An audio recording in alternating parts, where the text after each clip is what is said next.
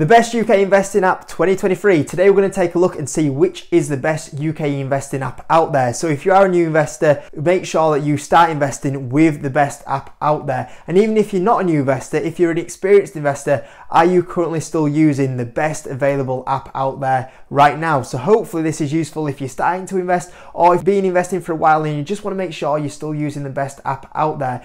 Now today I'm going to make sure that I don't waste any of your time. I'm not going to talk about a certain app for 5 minutes and then after that 5 minutes turn around and say, even though I've just spent all that time talking about that app for 5 minutes, it's actually a terrible app, don't use it. If it's a bad app, I'll make sure I say straight away, this is why I would not use it. Or if it's a good app, I'm going to tell you straight away why I think it's a good app. So hopefully this video is useful. Let's get started. Now very quickly, these are the basics that I'm looking at. These apps I'm looking at are for long-term investing. I also want to make sure that these apps I'm using are safe. I don't want to be using an app that is a unregulated app where I am worrying if that is still going to be a broker that's going to be operating the next day. So we are looking for them to be FCA registered.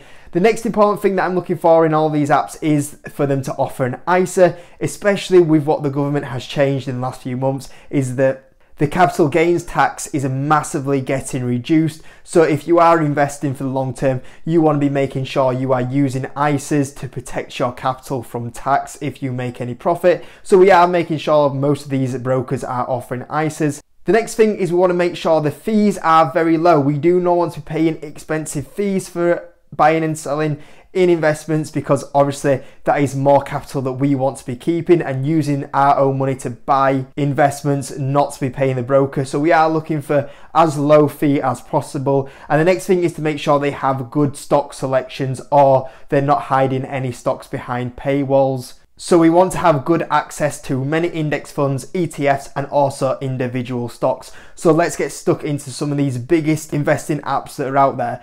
Number one, Freetrade. Freetrade for me is probably an 8 out of 10 and it's probably going to be the second best on this list. It is FCA registered and you can get an ISA on Freetrade. Now the problem with the ISA is that it is behind a paywall. It used to be £3 a month, it is now £5 a month. So for a full year, you'll be paying £60 to get access to the ISA, which is the only little bit of a negative. The fees to actually buy and sell stocks are very low, but the only other issue is that they do hide quite a few stocks behind a paywall. So it's a pretty good platform with quite low fees. The only problem is to get to the ISA and to quite a lot of stocks, it's hidden behind a paywall. So this is one that you might consider, but it's not my favorite on the list. The next one is HL, or Hargreaves Lansdown. Now this is a very well recognized stockbroker.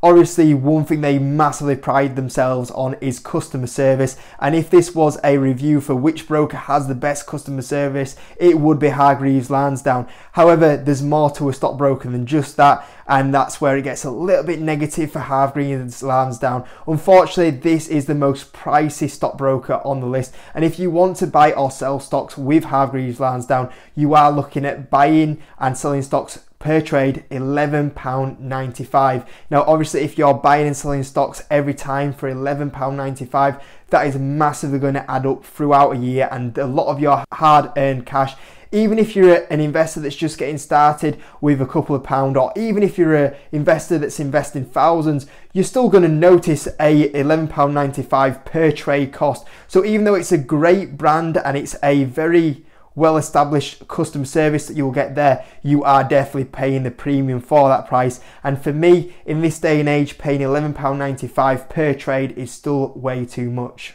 The next one is Stake. So this is a company that recently expanded to the UK. I think they started offering the services in the UK around about 2 years ago. And I'm not going to lie, the platform is actually very good. They have quite a good selection of stocks, and it's also a very low cost to buy and sell stocks on the Stake platform. There is a little bit of a fee if you want to withdraw money or if you want to deposit money. That is only the negative. But the biggest thing that's letting this platform down is it doesn't currently offer an ISA, and we said at the start of the video, one thing that we want to be using is ISAs for our investing platforms.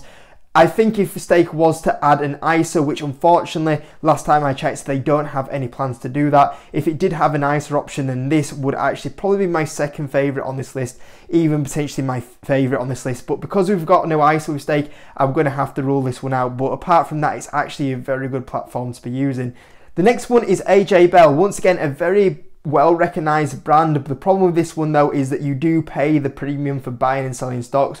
You are looking somewhere between £1.50 to £9.95 if you are looking to buy and sell index funds, ETFs or individual stocks on AJ Bell, and I just think that in this day and age there's a lot of brokers that will be able to offer that for a lot cheaper, and I don't think you should be paying that for investing at the moment, so it's an avoid for me. And the next one is Vanguard. Obviously a very well established brand, and obviously these guys are not focused on individual stocks, they're more focused on their own funds.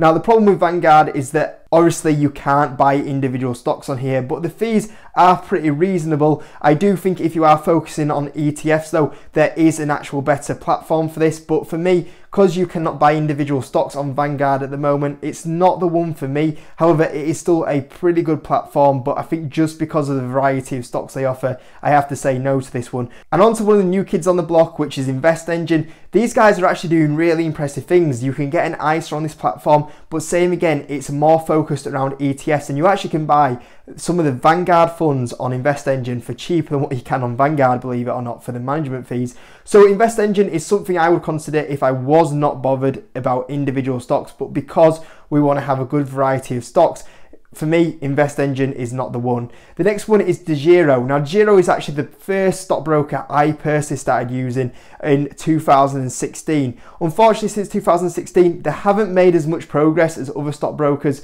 so they still currently don't offer an ISA, so unfortunately, I have to say that this is one not to use. And the fees are still a little bit more expensive. If you wanted to buy US stocks, it's going to cost you €1. If you wanted to buy UK stocks, it's going to cost you around £2.75. So the fees are still a little bit slightly high, and they've not actually brought these down. So for me, DEGIRO is actually a very good platform. The only problem is that they still don't offer ISAs, and the fees haven't really been reduced. So unfortunately, that's fallen down the pecking order a fair bit now. And the next one is eToro. eToro is not too bad of a platform. The fees are pretty low. And there is a really cool feature on there, which is the copy trader, where you are able to copy other investors on there, so you can see what their track record is in the last few years, you can see what their portfolio is, and you can actually invest your money and they manage that for you, which is a really cool feature. But the biggest problem with eToro, why it's not off this list, is it currently has no ISA. And that leaves us with the last one on this list, which in my opinion is currently the best UK stock investing app out there, which is Trading 212. And personally for me, it is the one that I currently use as well. And it's the platform that I've personally been using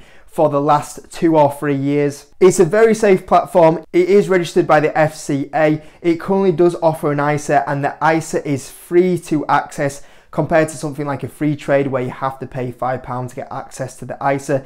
It is low fee. You do have to pay some FX fees, which is very low, but the actual to place the trade is free.